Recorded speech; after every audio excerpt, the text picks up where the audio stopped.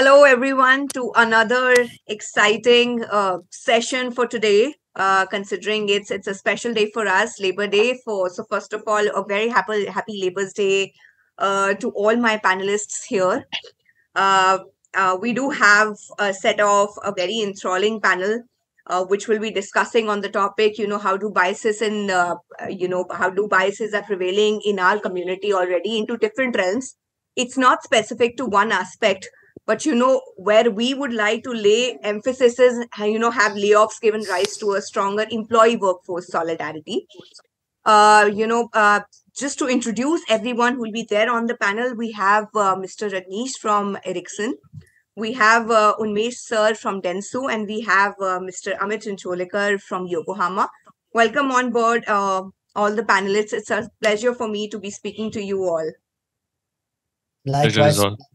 pleasure is ours. Thank you. Thanks Thank you very much. Yes. Yep. and wishing all those who are listening into this and watching this one right now a happy Labor's Day. Thank you so much, sir. For people, just to give an introduction, a brief of what exactly we'll be speaking, what all will it consist in our today's conversation. Well, in today's fast-paced and highly competitive business world, companies often face difficult situations of reducing their workforce through layoffs. It is something that has been ongoing, and it's a very hot topic. Layoffs can have a significant impact on both the employees who are let go and those who remain within the company itself. It is a stigma attached to them that those who are there left in the company, so the onus comes on them, and there is a lot more responsibility and expectation that needs to come from them at it's their end. While the immediate aftermath of layoffs can be devastating for those who's laid off and their jobs are not in place now, some argue that it can also have a positive impact on remaining employees in terms of productivity specifically. This has led to the question of whether layoffs can give rise to a stronger employee workforce solidarity or not. So, in today's discussion with Mr. Pawar, Mr. Chancholikar, and Mr. Vashish, we'll explore the potential effects of layoffs on productivity, motivation, and the overall job satisfaction of remaining employees, and whether these effects can ultimately lead to a stronger and a more resilient workforce or not. My question is open to all. Anybody can take it up. First question: how do you think have layoffs impacted employee morale and job security in respective organizations across sectors? It's got nothing to do with sectors because layoffs have happened across segments. So, in your view, what has been the impact of the same on employees' morale? Those who've been laid off and those, who were made to stay within an organization. Anyone can begin. We can begin from Unmesh, sir. Well, thank you, Sugandh. I think look, I think it's a very pertinent topic considering where we are right now. I think just to backtrack a bit, I think it's also imperative, Sugandh, to understand that right sizing, and I would not use the word layoff, but I would use right sizing, is a way of life when you're running a business, right? I think, and especially so where organizations have been a bit more ambitious coming out of COVID to say what the growth projections would look like. And if one were to assume that the growth that one saw, the jump to digital that one saw through COVID, we're going to continue. And that's how organizations build their year plans, the revenue plans. And with revenue plans comes growth plans from a headcount perspective. So a lot of organizations did what they needed to do to be able to get ahead of that and be able to attract the talent to support that. And what happened coming out, whether it's the macros, whether it's what's happening with the Ukraine war, and all of that potentially, and what you're starting to see in the Bani world, you're starting to see that the growth projections are not staying true. So if the top line or the growth projections are not going to stay through, then your costs need to come in line under that. And that's what organizations are pretty much doing right now, right? Organizations are trying to tighten the belt and get their cost under control. And what's also happening is consumer sentiment, consumer behavior is changing drastically. That's causing you to shift business models, shift operating models. And that's what is the other reason why organizations are potentially looking at right sizing. Now, is it good for the organization? On one side, you need to tighten the belt, you need to stay relevant, you need to be economically fit, and therefore you need to do this. But I think it's important to realize that it also has its downsides to some degree, right? And I say there are downsides because it causes an element of stress in the system, right? Because it causes insecurity for people both who are going to be impacted, as also people who are going to stay within the organization. It causes unnecessary stress and distraction in the organization first. Second, it also means that sometimes if you do not do a good job of communicating with people the reasons why you're doing this transparently, the criteria that you use to be able to take these decisions, if it's not understood by everybody adequately, it also results, and if people feel that they haven't been given adequate notice or the change hasn't been adequately managed, then the chances that it also depletes trust in the organization. Third, it does impact productivity initially, right? Because people are running helter skelter, people are insecure, people are trying to figure out, and any change brings an element of disruption in the first phase. So there is an element of disruption that people will face in the organization because of everything that's happening in this entire thing. Relationships suffer, right? To a large degree, if I was to be let go off and you were to stay in the organization and we've been friends, and I just can't fathom saying how the things happen to me and not to you, right? Sometimes. So all of that has impact on the organization to some degree. That does impact employee engagement, that does affect employee satisfaction to a decent degree. So that's some of the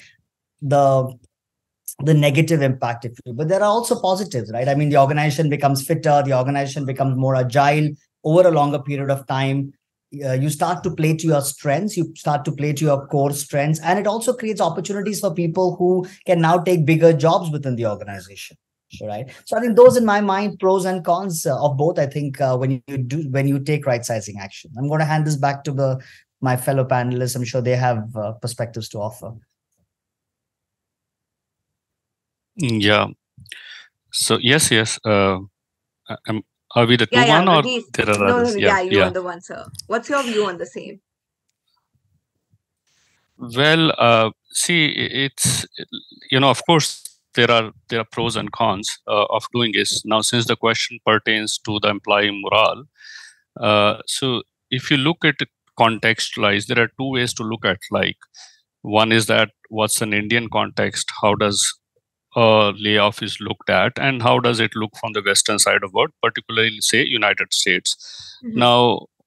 Now, India is an context, we all know it, is that in which we have been grown up in a family environment, and wherever we go, we build relationships. And there is a lot of element of trust which is involved when we build our relationships around the organization which we are working on.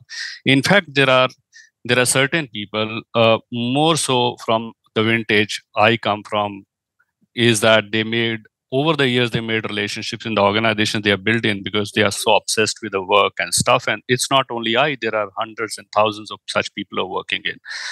So, if let's say there are employees which are asked to leave and laid off, it's not only because of the productivity or the financial reasons, or the organizations has taken a choice to weed out people who are not performing, but I have seen there are people who are doing in the organization. They have potential, they have reposed trust, they have been stretching out of the way to do the things, and suddenly one day, with all the better communications which are done, they are at the doorstep of being asked to leave in the organization. Exactly. While I do agree, while I do.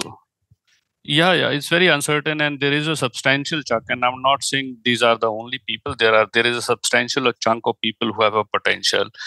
And then in the context of India, where there is so much of stigma involved with people who have been laid off, when people are, though we have been able to achieve those short-term efficiencies in the system, look at like this, if it's an, let's say, organization is looked from a prism of a life or a living organism, it leaves, the people may leave, everybody forgets, because the churning is so much in the organization. After 2-3 years, if I look around, go in the organization, I don't see such people, and there are new faces which are there.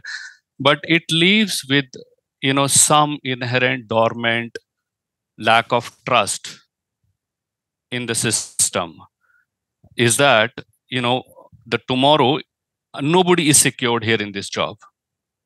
Right. So however good performer you are, and that dormant lack of trust is have a cost which organization is paying in a longer run. While there are two sides of looking at it. On one side is that my job and everybody's job is now secured. As long as I'm performing well, something wrong can go wrong. Everybody is on the toes and they're working harder and harder to outdo each other. But then at the same time, everybody at the other side is looking around and seeing is that I have to find a job. I have to have 3 jobs secured. No, he's always there on the lookout.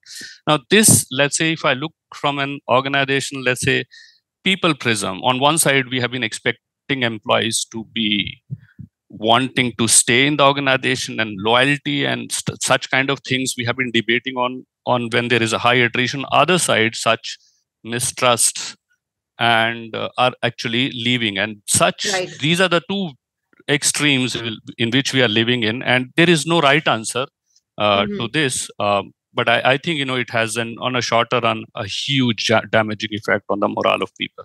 No, it does. I would agree to it, considering even if I'm thinking from an employer standpoint or from an employee's, it does affect, because even with people who are made to stay back and they see the kind of layoffs that have happened in front of them, I told in the beginning also, it just gives them sudden jerks and a sudden amount of expectation rises from the one who are left.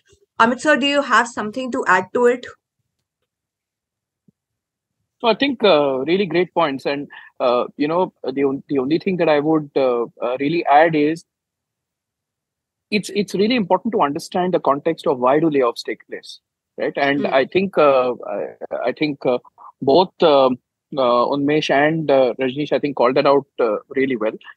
I think the simple fact remains that if companies were over enthusiastic and went overboard in terms of hiring large numbers, post-COVID, because what happened is in certain functions, it may not have been large amount of hiring, but the kind of increases that that people got when they jumped, to the tune of 50% and 100%. So what happened is people simply got outpriced as far as markets were concerned. That's point number one.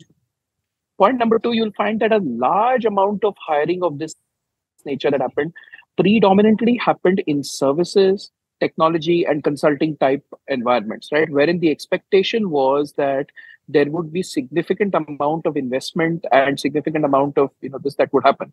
If you predominantly look at large manufacturing oriented or consumer oriented businesses, you would have found that hiring of this nature actually happened only in certain pockets. So what happened is, now when companies are required to pull back, it's primarily on 3 counts. One is indiscriminate hiring. So we said let's just hire and figure out what happens next. Second is the kind of increases that people demanded and got were simply disproportionate. And the third is the third actually is on account of performance. Now each of these 3 reasons, one could argue, have an employer side to it and an employee's side to it.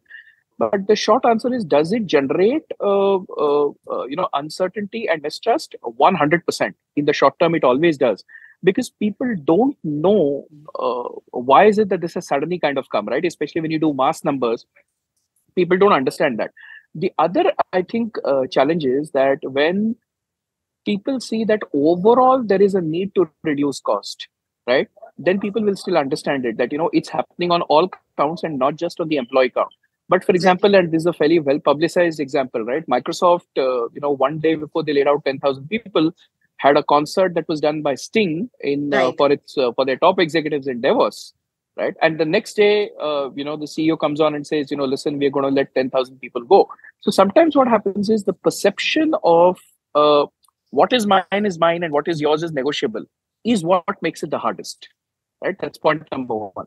I think the point number two, and I think Rajneesh alluded to this as well, I think we are now entering an age where hopefully layoffs of this nature aren't seen with that degree of stigma any longer, because the numbers are so large, right? If a few people are laid off, then you can say attributed to performance or, right side. But when you have, collectively something like, between EdTech and financial services and stuff like that, since January to now, I think I estimate about 25,000-30,000 people have been laid off. then you understand that there is a serious issue that's happening. So I think the good thing is people understand that layoffs are not entirely employee issues. Point number one. Exactly. I think second it's got to do a lot with the performance metrics as well, and right sizing, as Unmesh sir pointed out. And I think what's also happening is the pressure effectively that organizations face are from investors. And you have to stand in front of investors every 90 days, right? So it's a very short-term view that you kind of end up taking on this. So it's a bit tricky. It's not easy for anyone. But I think the answer is, does it drive a degree of mistrust? The answer is yes. The downside, therefore, you face is relationships, and Rajneesh alluded to this, so nicely. Relationships that otherwise you may have cultivated in a long, over a long period of time, eventually become transactional. Right. And that's I always say that, with choices you make, there are consequences. And the choices may be yours and the consequences never are. So when we made a choice of doing what we did, the consequences are something we have to live with. So, as the song by the famous, rock band Metallica goes, it's sad but true. No, indeed, it's the hard reality. But, very rightly quoted, people are getting used to it now. Earlier, when the layoffs began to happen, it wasn't a phenomena that, employees were used to. But today, they're more vigilant of the kind of work and the output that they produce, because at the back of their head, then there's always this connotation that hangs that, we may be laid off on performance metrics. But, Unmesh, see the consequence of this, which I said, is that, everybody is protecting their own interest, while on one side, an employer is protecting their interest by these mass layoffs because of indiscriminate, or let's use not so right word of mindless hiring. And employees are also protecting their own interests. So they are also getting used and geared up to what's going to happen next. So, I see another trend of, let's say, let me amass as much salary as I can in the shorter period of time. And, that's why there are people who are changing very fast, so that, I can increase and maximize my salary in a shorter period of time. Now, the consequent thing is that, for any change to be brought in, usually it takes longer horizon of people to work in organizations. So people don't work because there is a mistrust. And, these are the consequence of, taking such short-term, or some, let's say, lopsided decisions to be taken. On the long run, these are actually making a newer realities in the system. We eventually will adapt, like Western world has adapted to it. But on the path, there is a heavy price needs to be paid for that. Completely agree, sir. And of course, the people who are hearing also, and our fellow panelists, they'll also agree with this point of view. Unmesh sir, how in your view can unions, and other employee advocacy groups help promote solidarity and support among workers in face of layoffs? Because as from belonging from a labor community, I feel that, people, when they're laid off, sudden layoffs, specific to sudden layoffs, they straight away run to these unions, considering they always have their backs. But unions also have a role to play. In your view, how can they actually mold this situation in a more positive way and help these workers, face layoffs in a positive impact?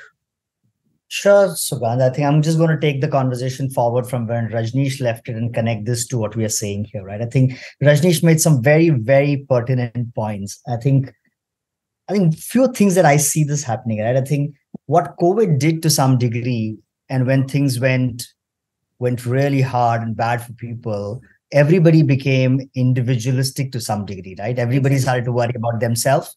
They started to worry about their family first. And through the process, somewhere, the contract between the employer and employee, whilst from an employer standpoint, we did everything to extend it to family, etc., but somewhere at the core of it, the contract shifted slightly to say, at the end, I got to take care of myself and my family. Right. And that is what you saw coming back post-COVID, this whole drama about hybrid, and then we don't want to come back to work. And this whole great resignation where, because of COVID, people were really stretched hard because they were insecure. So people were putting in more hours and productivity suddenly jumped drastically. And people were on that stretch for a long time. And people somewhere then said, you know what, we're not going to be sacrificing as much now. it's not going to happen. And therefore, you saw whether you call it the great resignation or you call it the quiet quitting and all of that you experienced because people were just tired of giving so much to it. And I think, therefore, if I were to connect this to our labor question, I think but the big thing that needs to happen in this entire thing is really about this conversation between resignation vis-a-vis right sizing. And I think it's so well said, Rajneesh said, right, that when resignations happen, the great resignation happened, the organization and leadership and HR and everybody was crying foul to say, this is not fair. How can people do this? And how can people Right. en masse even hordes like this? But at the same time, when organizations have to tighten the belt for whatever reasons, right, whether it is thought through or they were stupid decisions that organizations ended up taking, and they have to right size, then the employee doesn't have much agency. So that power balance somewhere is that friction is playing out. And I think therefore it's imperative in my mind that organizations do a better job of scenario planning. I think you need to have continuous scenario planning to build out saying what are optimistic plans, what are pessimistic plans, and what will allow you, what lead and lag indicators will allow you to move on that. And going back to what Amit said, right? All headcount right sizing needs to be potentially one of the last actions you take and not the first actions you take. Exactly. Sadly, most organizations feel that's the easiest thing to do, but it has long lasting impact on the organization. Therefore, L1, L2, L3 actions about austerity measures, cutting down on all the paraphernalia, our leaders putting in more cuts on the table, right? Of all the travel that is happening, can we prune travel? So all of those are things that you need to first do before you come on to say you need to do headcount right sizing. Skill building, I think, is important. And I connect that to our labor question, saying if organizations have not continuously invested in thinking about the future of work and what skills will need as the business environment is shifting, then you will be at a point in time where you realize that the people you have are not the people you need going forward because there is a capability gap. So what can unions do in this entire thing? I think, look, I don't have much experience of the unions, but I can relate to advocacy groups, right? I think one is, I think these advocacy groups need to be seen as genuinely being neutral and not playing favorites one way or the other, right? And in today's time, it's rather difficult for them to stay on the middle line. So that's first. Are our employees seeing a fair treatment? I think that's going to be important to do. They need to, over a period of time and now and in the future, mandate from the management a good skill and a reskilling program that is a continuous learning program that is ensuring that you are building skills for the people, ensuring that the workers' rights are protected, right? And whatever is the law at that point in time, when there is a handshake that needs to happen, ensure that what severance or whatever needs to be provided to people is being done in the right manner. And more than just the severance, I think it's about health benefits that you're going to allow people to have is going to be important. Collective actions if required, and whether it is stopping work or etc., whatever that needs to be done, but done in a manner which is efficient rather than disruptive to society, in my mind. And finally, I think it's creating a sense of community, because when people are let go of, that's the only thing that they have, and that there's a sense of loss of identity. There's a social stigma associated with impact of all of that. But figuring out a way to build a community of these people so that they find support, help groups, I think are some thoughts that I have on what advocacy groups and organizations can do in times like these. Very where well said points. organizations Actually, work this is like something that. that needs to be incorporated and not just be more of a vocal conversation. It's coming from corporates, but then unions also need to advocate all these policies in the way they, protect these workers. Rajneesh sir, your words, your views on it as to how can or what could be the role of unions in such a circumstance wherein employees just run back to them for help. Well, like in India, I didn't have an experience much with work, let's say with unions. My vision is clouded with a lot of horrible stories we hear outside. So it may be a little biased view, but I did get an opportunity now in the recent past to work with how it happens in Europe. And, what I found that in Europe, though being such developed nations in comparison, let's say, to India, there has been a reasonable, I'll not say totally, but a reasonable trustworthy relationship and engagement relationship in which two sides talk and negotiate what are going to be the benefits and what are the reasons for which people are being let go. Now, there must have been some historical reasons that there has been a huge trust deficit, from my biased prism, between employees and unions in India. There must be a ray of hope in which the two parties can sit together. See, I mean, it would be foolhardy to think that as long as employees or management is benevolent, they may be able to do certain things better for their employees. And there are some organizations in which management has been pretty benevolent, but at the same time there is a space for the pressure groups on the other side, employees who are, let's say, perceived as not as stronger in the negotiation terms, but to have some meaningful conversations in which the employees relationships can be interests can be protected, while I would let go, let's say, what kind of unions and advocacy groups can do. But I think there is a case for people function, like from which all of us come from, is that there is a case for the people function also be little more pressing the pedal, in which making out a case of better, let's say, packages or health benefits or the separation benefits for an employees, which I believe are far short of what it requires for employee to find a job within. But now this is a very sensitive group, a change, and I see a very little effort happening. And because of the organizational dynamics and how power equations are, and this concept of people business partner, as soon as there's business cap is coming on the people function, and I've started having my doubts that which part are we advocating for? Is that then who is negotiating for that employee's behalf? But if we are able to wear that people hat or employee hat little bigger, I think there are organizations. Most of the organizations have a capacity to do more than what they do as per the law states. At the same time, there is a possibility for them to spend that money as well. So, Right. I mean, that's where I think, if we are the one who's in the mediation between the two groups, I think we'll have to look at, who is at the more losing end, how can we make that separation Exactly. better than That's a what very it is sane decision to do currently. in situations like this.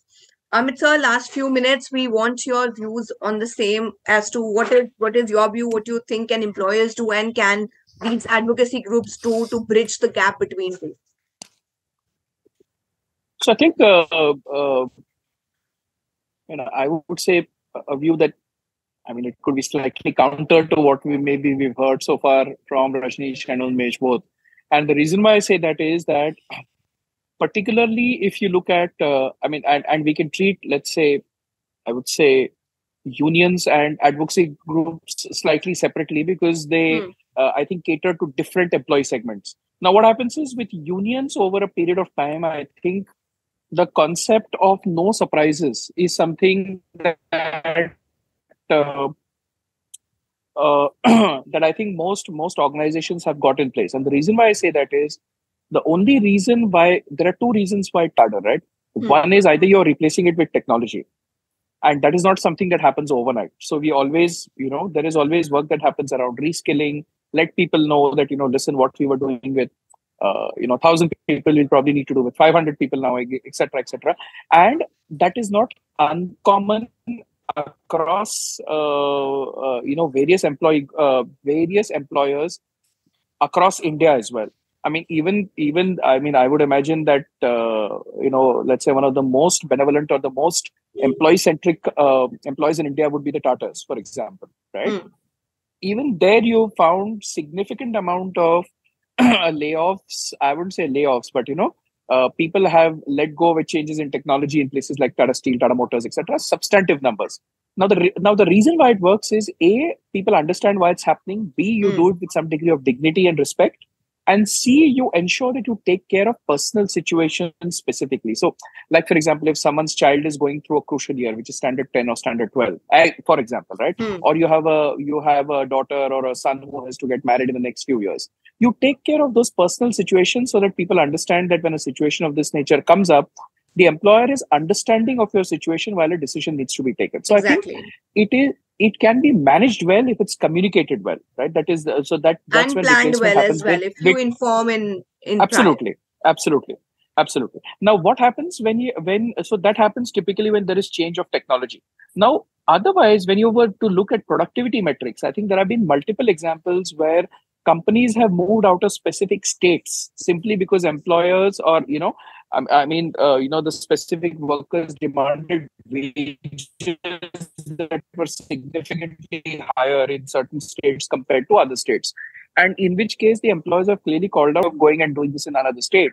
So again, while people have held their ground and all of that, etc., you've seen those movements happen more in certain states than other states when that is happening. So I think that is there is a fair degree of understanding at that level that if you have to focus on productivity metrics and you have to make sure it is a little bit more rational in terms of headcount numbers, etc. So people get the logic. Where it becomes a little tricky is because when you've got external involvement, then let's say political affiliations come in, and that is actually a place. Yes, that is the place that is difficult to manage. Gets thrown out of the window, right? Then I'm not discussing rational. So I'd like to cut you here because we have last few seconds left now, as we have to manage the flow. Thank you so much, everyone, for joining in this very enthralling discussion. It was a pleasure speaking with you all and knowing your views.